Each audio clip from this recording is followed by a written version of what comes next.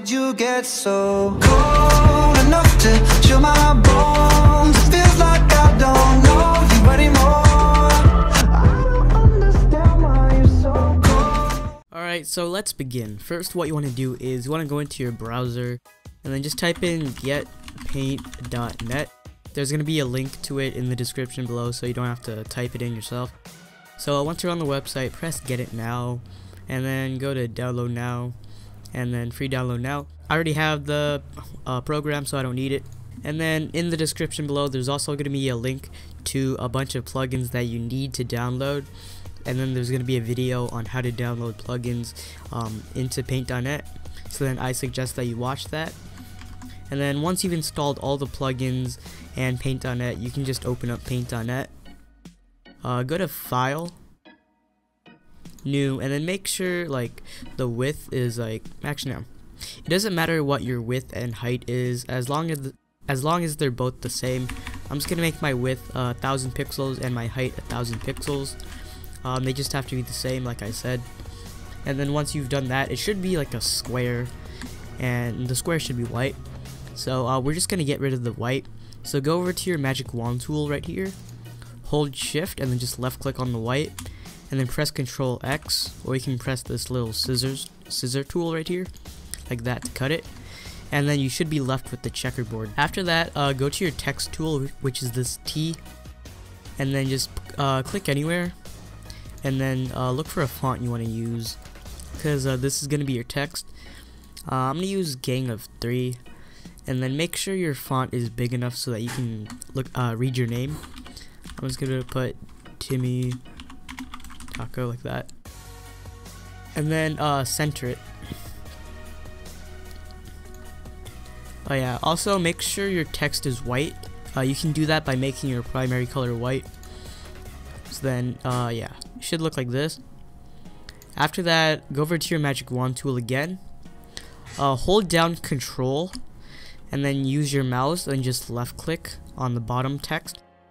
I split my text up into 2 sections, so then I'm gonna make the bottom part blue. So then hold Control and then just left click on the text on the bottom, like this. And then for your second color, just find a color you want to use. I'm just gonna do blue, and then go to your paint bucket tool like this, and then just hold shift and just left click on the bottom text, the one where you just selected, and then deselect it once you're done. After that, just duplicate the layer like that, and then go over to this move tool right here, and then just move the layer down right now.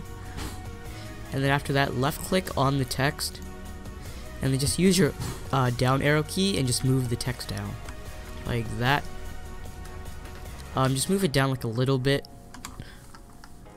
Alright, once you're done, just deselect it, and then just go to adjustments, hue/saturation, and then make the lightness -50, like that, and it should give it like a 3D look. After that, go back to the top layer and just merge them both, so that it turns it into one layer.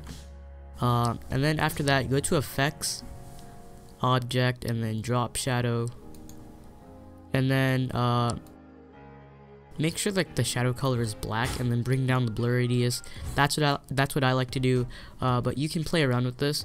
You can change like the offset X and stuff. I'm just gonna leave them both at 0.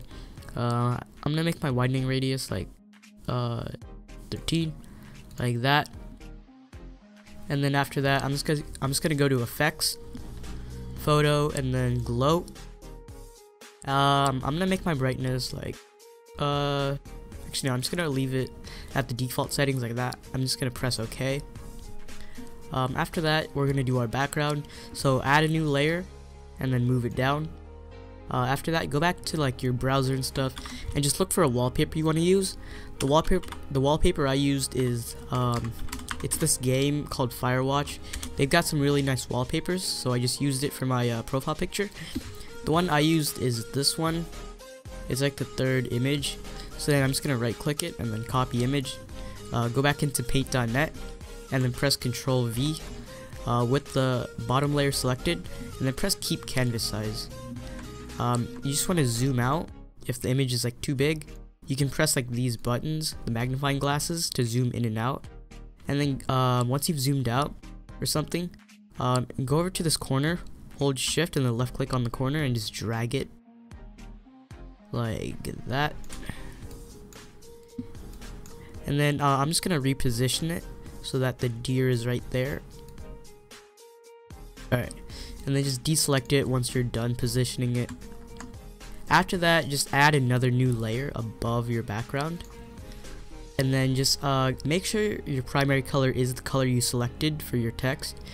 And then just get the paint bucket tool and then left click on your image, and then everything should be blue.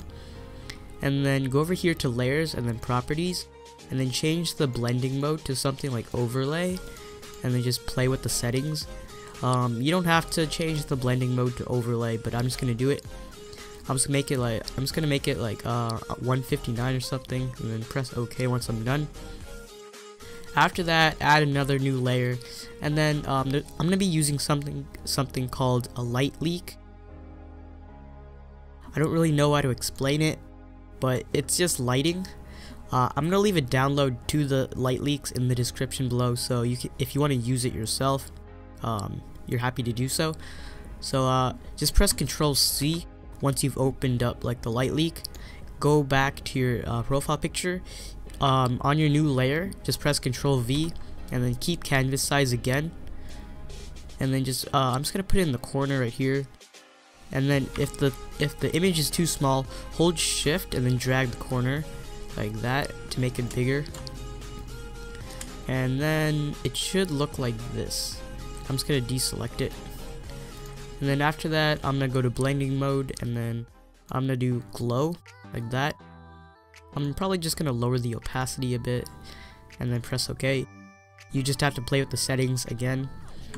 So after that, I think I'm done. I'm just gonna go back to my text, go to effects, object, align, and then center both.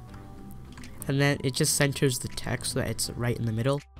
And then once you're done and you're finished with everything, just go to file, save as, and then just save it somewhere on your desktop. Make sure it's a PNG file, like where it says save as type. Make sure it's a PNG or a JPEG. I'm just gonna make it a PNG, and then I'm just gonna name it profile. Oops, forgot profile picture. And then it should lead you to this screen, and just press OK if you're sure with it, and then just press flatten. And you're pretty much done. Let's take a look at it. Yeah, you're pretty much done.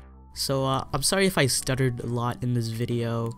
I don't really know what to say about that. I don't know.